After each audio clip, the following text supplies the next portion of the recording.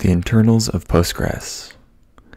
Chapter 7, Heap-only tuple and index-only scans. This chapter describes two features related to the index scan, which are the heap-only tuple and index-only scans. 7.1 Heap-only tuple, hot. The heap-only tuple was implemented in version 8.3 to effectively use the pages of both index and table when the updated row is stored in the same table page that stores the old row. The heap-only tuple also reduces the necessity of vacuum processing. Since the details of hot are described in the readme.hot in the source code directory, this channel briefly introduces hot.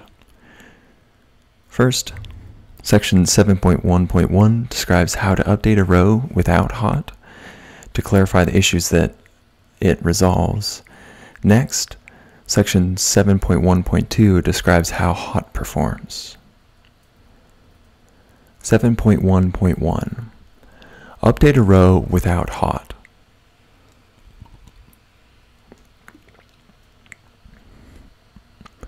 Assume that the table has two columns, ID and data. ID is the primary key of table. The table has 1,000 tuples. The last tuple of which the ID is 1,000 is stored in the fifth page of the table. The last tuple is pointed from the corresponding index tuple, of which the key is 1000, and whose TID is 5,1. Refer to figure 7.1a. Fifth page, 151. We consider how the last tuple is updated without hot. Update table set data B, where ID is 100 or 1000. In this case, Postgres inserts not only the new table tuple, but also the new index tuple in the index page.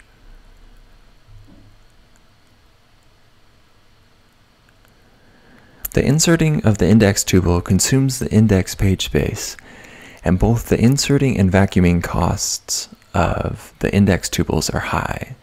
The hot reduces the impact of these issues. 7.1.2 How hot performs.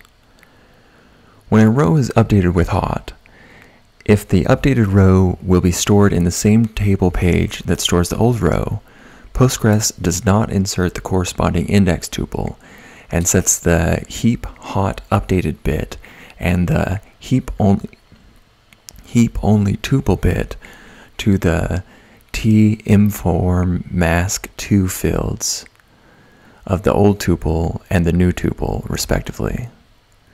Refer to figures 7.2 and 7.3.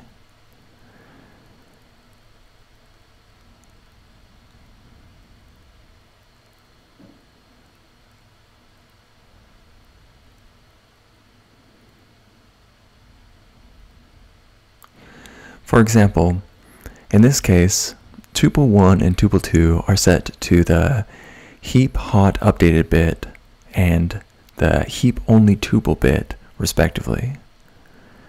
In addition, the heap hot updated and the heap only tuple bits are used regardless of the pruning and the defragmentation processes, which are described in the following. Are executed.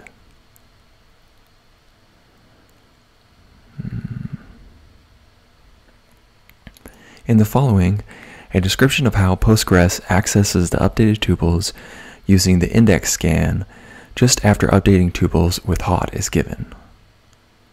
Pruning of the line pointers.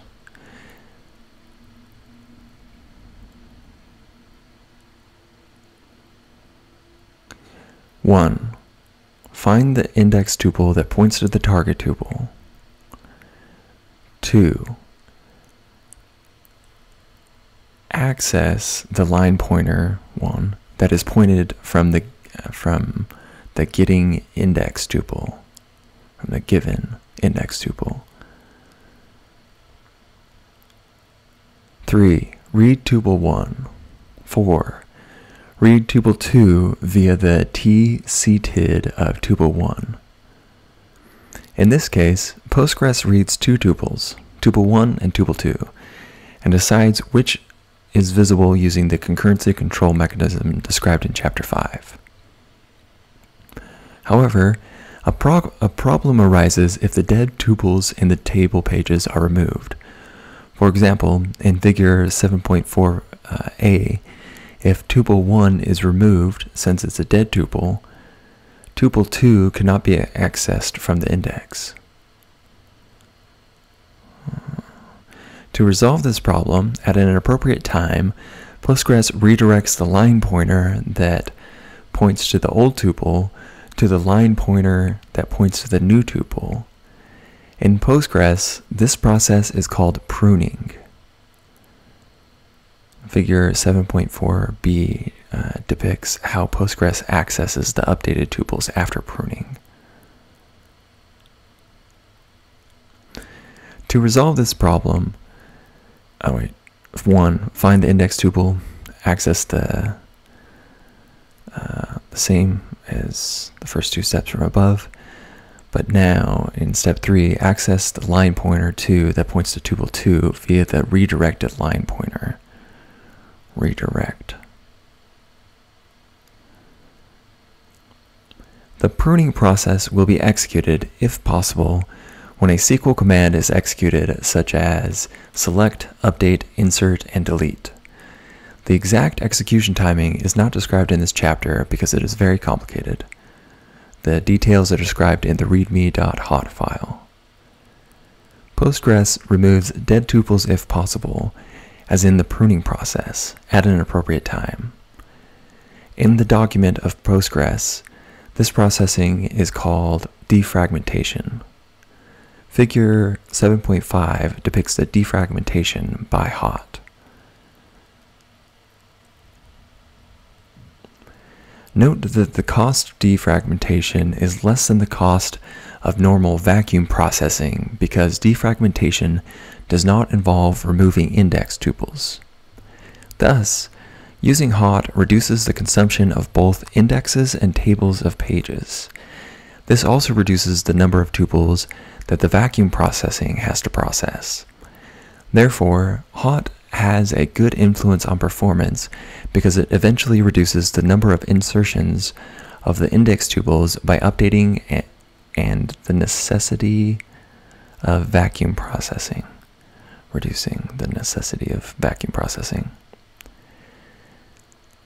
The cases in which hot is not available. To clearly understand how hot performs, the cases in which hot is not available are described.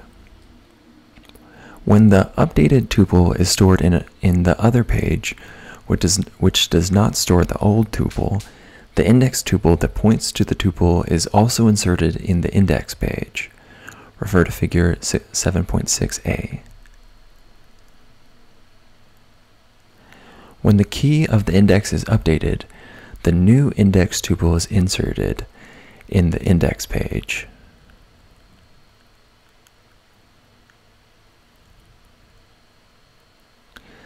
The statistics related to hot. The pgstat_all_tables view provides a statistics value for each table. See also this extension, pgstats. 7.2 Index-only scans. To reduce the I/O cost, index-only scans, often called index-only access, directly use the index key without accessing the corresponding table pages when all the target entries of the select statement are included in the index key. This technique is provided by almost all commercial relational database management systems, such as DB2 and Oracle. Postgres has introduced this option since version 9.2. In the following, using a specific example, a description of how index-only scans in Postgres perform is given. The assumptions of the example are explained below. Table definition. We have a table of which the definition is shown below. Index. The table has an table index, which is composed of two columns, ID and name. Tuples. Table has already inserted tuples. Tuple 18, which has an ID of 18 and named queen, and stored on the page at index 0. Tuple 19, of which the ID is 19 and the name is Boston, is stored on the page at index 1. Visibility. All tuples in the page at index 0 are always visible. The tuples in the page at index 1 are not always visible. Note the visibility of each page is stored in the corresponding visibility map, and the visibility map is described in section 6.2. Let us explore how Postgres reads tuples when the following select command is executed. Select ID name from table where ID between 18 and 19. The query gets data from two columns of the table, ID and name, and the table index, is composed of these columns. Thus, when using index scan, it seems at first glance that accessing the table pages is not required because the index tuples contain the necessary data.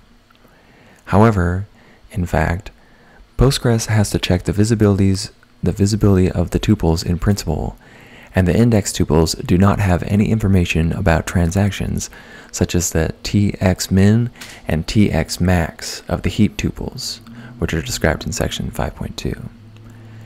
Therefore, Postgres has to access the table data to check the visibility of the data in the index tuples. This is like putting the cart before the horse. To avoid this dilemma, Postgres uses the visibility map of the target table. If all tuples stored in a page are visible, Postgres uses the key of the index tuple and does not access the table page that is pointed at from the index tuple to check its visibility. Otherwise, Postgres reads the table tuple that is pointed at from the index tuple and checks the visibility of the tuple, which is the ordinary process. In this example, tuple 18 need not be accessed because the page at index 0 that stores tuple 18 is visible. That is, all tuples, including tuple 18, in the page at index 0 are visible. In contrast, tuple 19 needs to be accessed to treat the concurrency control because the visibility of the page at index 1 is not visible. Refer to figure 7.7.